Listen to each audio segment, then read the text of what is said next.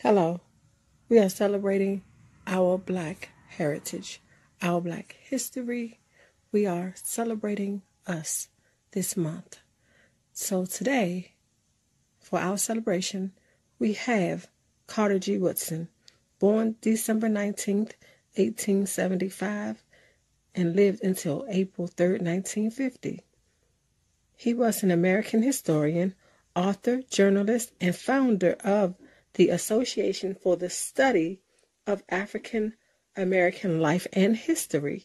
He was one of the first scholars to study African American history, a founder of the journal Negro History in 1916. Woodson has been cited as the father of Black History Week. In February 1916, he launched the celebration of Negro History Week, the precursor of Black History Month. So we have spoke about Carter G. Woodson today, and I just want to add on to that. In the 80s, there was a school that was named after him that was called Carter G. Woodson Junior High School, which I did attend in the mid to late 80s. It's no longer there, but I thought I would go ahead and share that because that is also part of history. It was located in Washington, D.C. on Minnesota Avenue. So I just thought that would be a fun thing to share. Thank you. Be blessed and have a great one. And I am so happy that you are here learning about your history, your heritage, and love the skin that you are in always. Thank you.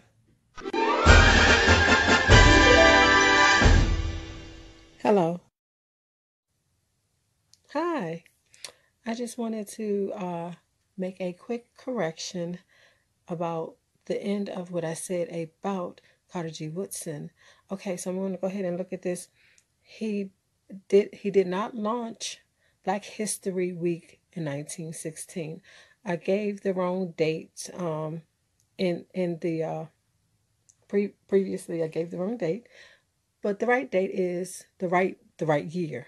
The right year is 1926. He launched Black History Week in 1926, and yes, the precursor of Black History Month. He is the originator. He started Black History Week, and then it became Black History Month.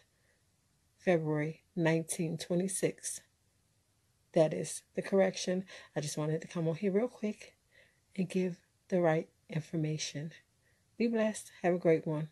And remember to love the skin you are in unapologetically always. Hello. This is V. Scott coming to you with our history and our heritage. We'll be talking about Audre Lorde. She was born February 18th, 1934. She passed away November 17th, 1992. She was an American writer, feminist, womanist, librarian, and civil rights activist. As a poet, she is best known for technical mastery and emotional expression, as well as her poems that express anger and outrage at civil and social injustices she observed throughout her life. Her poems and prose largely deal with issues related to civil rights, feminism, lesbianism, illness, and disability, and the exploitation of Black female identity. Thank you.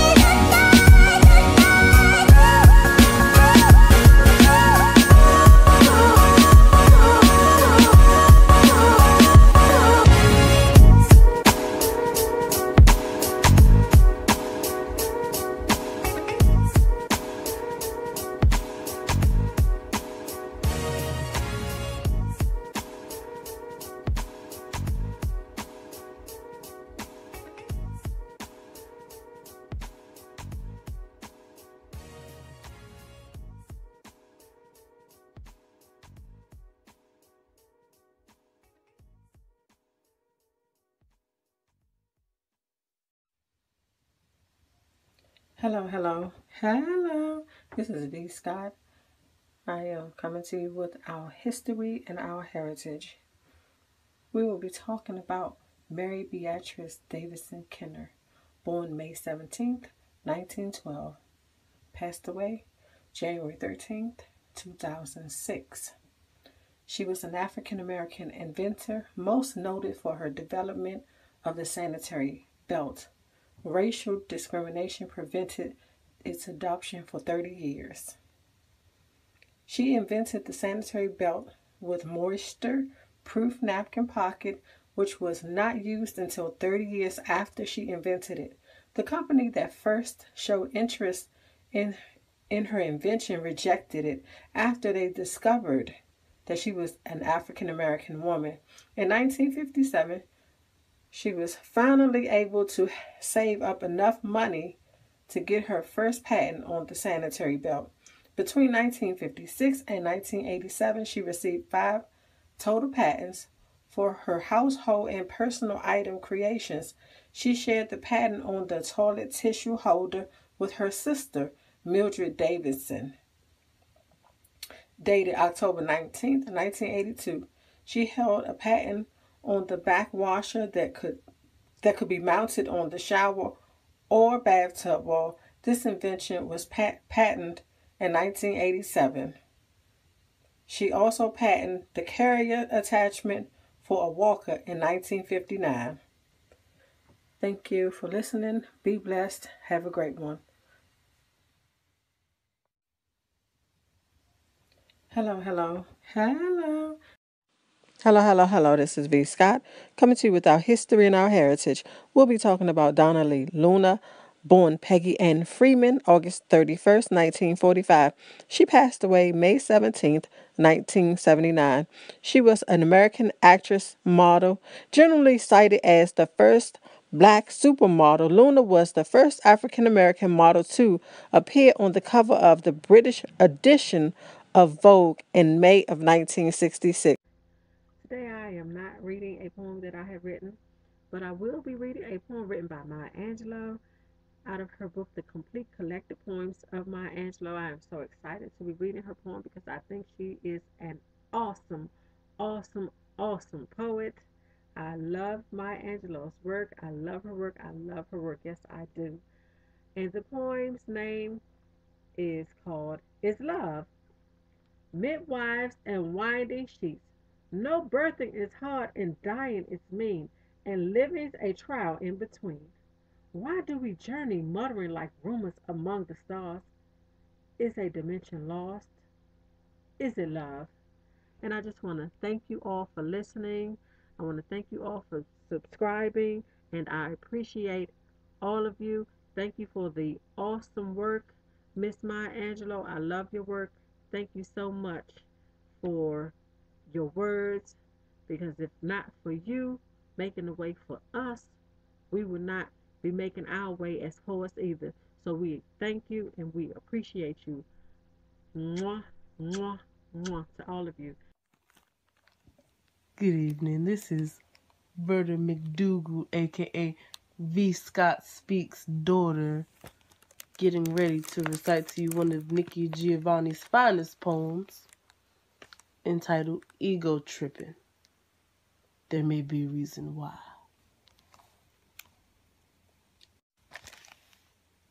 I was born in the Congo. I walked to the Fertile Crescent and built the Sphinx.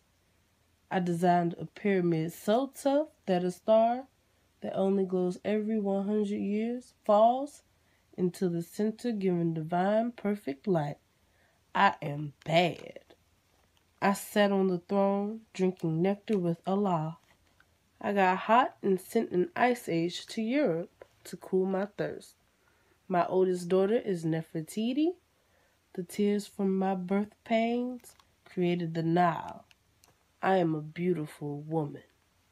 I gazed on the forest and burned out the Sahara Desert with a packet of goat's meat and a change of clothes.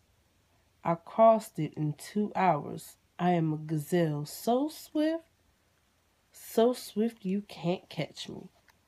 For a birthday present when he was 3, I gave my son Hannibal an elephant. He gave me Rome for Mother's Day. My strength flows ever on. My son Noah built a new ark, and I stood proudly at the helm as we sailed on a soft summer day. I, I turned myself into myself and was Jesus. Men intone my loving name. All praises, all praises. I am the one who would save. I sowed my diamonds in my backyard. My bowels deliver uranium. The fillings from my fingernails are semi-precious jewels. On a trip north, I caught a cold in blue. My nose giving oil to the Arab world. I am so hip, even my errors are correct.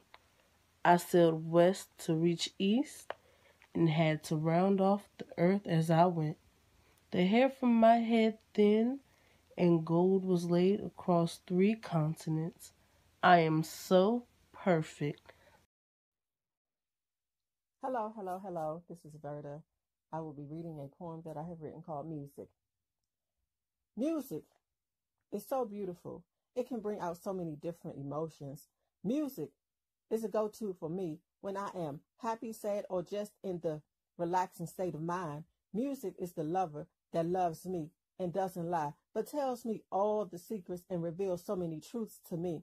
Music takes me back down memory lane. Mm-hmm. And have me smiling from ear to ear because I am reminiscing about the love I once had or cracking up laughing about you better call Tyrone. But you can't use my phone.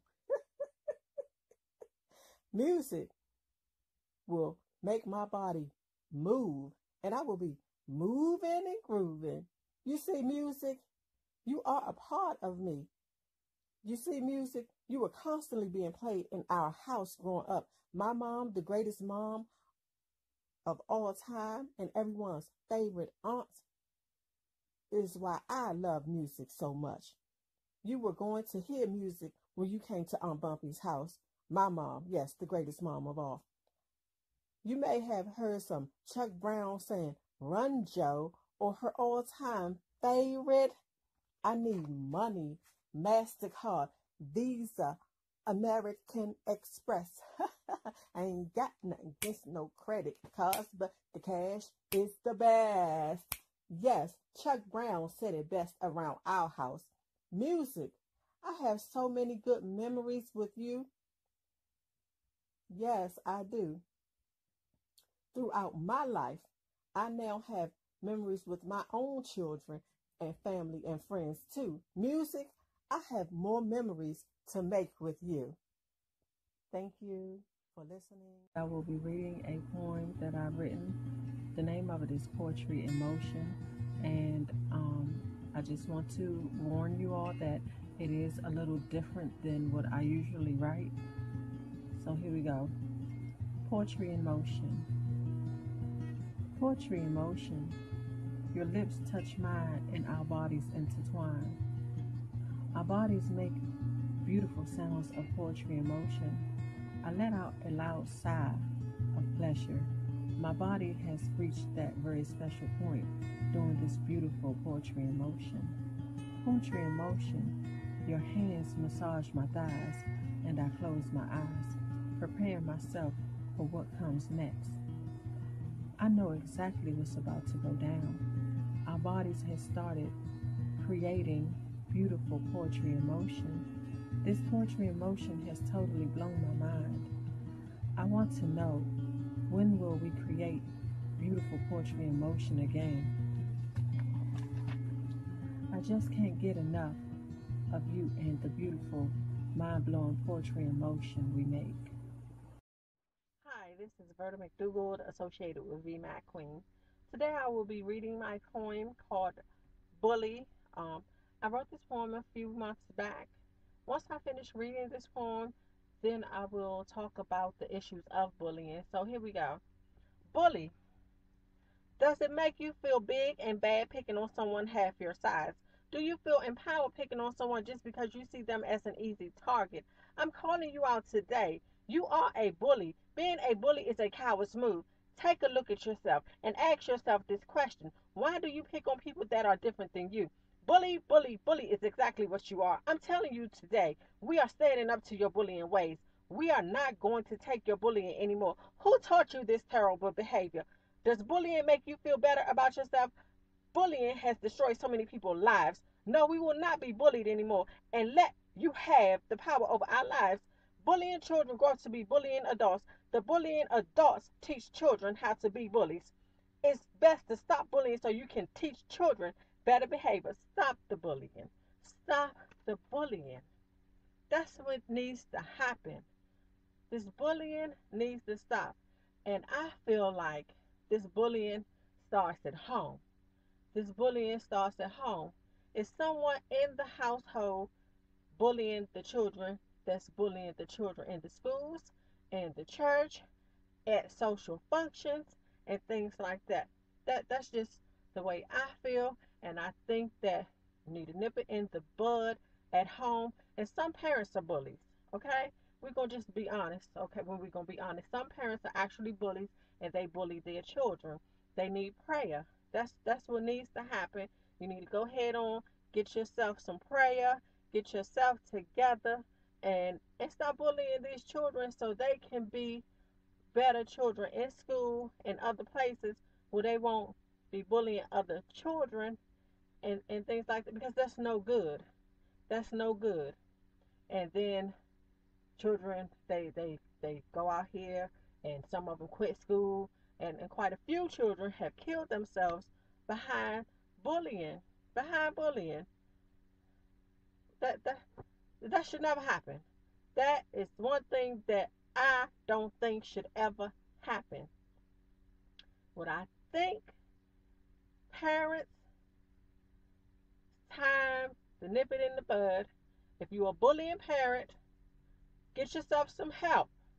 If you have children that's bullying your children at home, you need to go ahead and nip that right on in the bud so it will stop. If you have aunts that's bullying your children, uncles, nieces, any of those things, all those play a factor into your children bullying other children at school. Yes, and bullying children do become bullying adults because that's what they were taught. But it's time to break the cycle. Stop the bullying. Stop being a bully.